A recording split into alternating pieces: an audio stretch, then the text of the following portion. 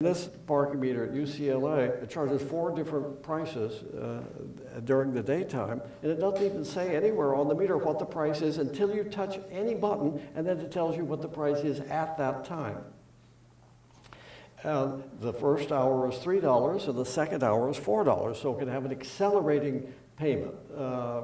For the longer you park, the more you park for the additional hour. I think that's a much better idea than having time limits on parking. Some cities are beginning to do that. The first hour is $2, the second is $3, the third is $4, and so on like that, so that most people will, to avoid the higher payments, they'll either park off street or they won't park as long. But if you are willing to pay for parking, you can pay for a longer time. So the city gets more money and the driver gets more convenience. Now, some of you probably suspected as students that professors seem to have a lot of spare time on their hands. And I think there is some truth to that. So I set up my camera on a tripod across from 8 parking spaces at one of these multi-space parking meters. You can see somebody paying for parking at that. And on average, at a block in the United States, there are 8 parallel parked cars. So this is like the number of cars on a typical street, except that these are diagonal. And I think this is the right price for parking. Wouldn't you say that? The park is well used. Most of the spaces are occupied. But if you want to park, there's a space waiting for you. So I just wondered, well, I took pictures every 4 minutes for an hour, just seeing what would happen. The 2 end cars didn't move because you could park for more than an hour if you pay for more than an hour. And you can see here's 4 minutes later, you see, well, 1 car is left, another car has arrived. So it's still what you would want to see, well used, but readily available. And then people come and they go, and usually you see them paying for parking. There was one time during the hour they were all occupied. 4 minutes later, there's a vacant space. And you see people heading toward, sometimes there are 2 spaces. Once there were 3, but then it filled up. Now, does parking work this well in Philadelphia? Does it work this well in any city that you're from? Would you say that if you owned a restaurant or a jewelry store or anything like this, wouldn't you like to see the parking in front of your store managed like this?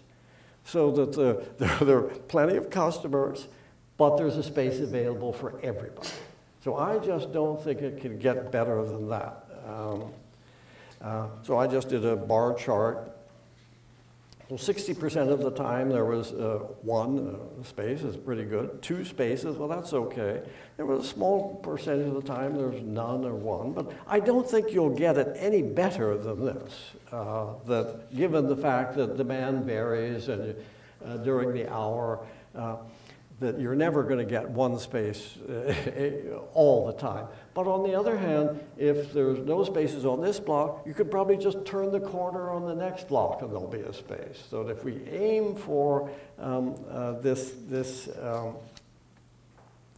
kind of occupants, that people will get accustomed to the idea they don't have to drive around for 11 minutes hunting for a parking space.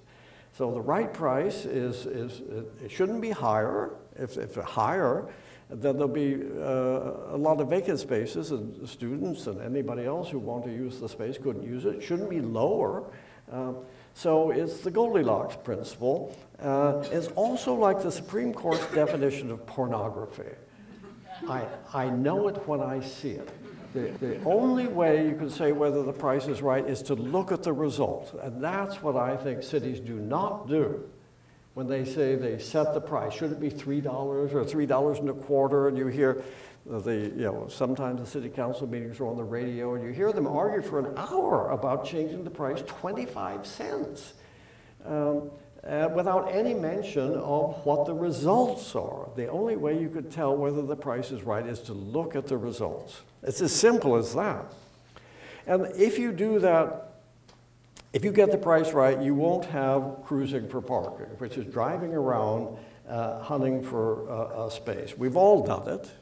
Some of you may have done it this morning, for all I know. But we've all done it. Everybody understands it. Here was, when I was speaking in New York, in front of the hotel, there was on-street parking was $1 an hour, and off-street parking was, I think it's actually $20 for the first hour when you add the city's parking tax. They have a wonderfully precise parking tax of 18.375%. Just think how carefully they must have thought that through to get the tax exactly right. They knew exactly what the parking price should be. So we added up as $20 an hour. So how long would you hunt for curb? If you wanted to park for an hour, how long would you drive around looking for $1 an hour parking rather than pay $20 off street? The city is telling you to cruise for parking.